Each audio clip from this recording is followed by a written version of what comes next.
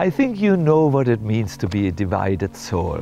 One side wants the good things, another side is inclined to the harmful things. A little while ago, I wrote a poem about this. I called it, "Don't Trust Me." Oh my Lord, I think you know that I love only you, although I pretend to love other people and things.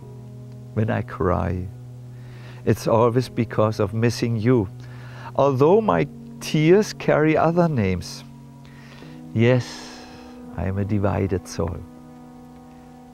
Do you know why I'm writing you all this? I want your special mercy. Don't believe my acts. Don't trust my words, but look deep into my heart, and you will see your own beautiful image.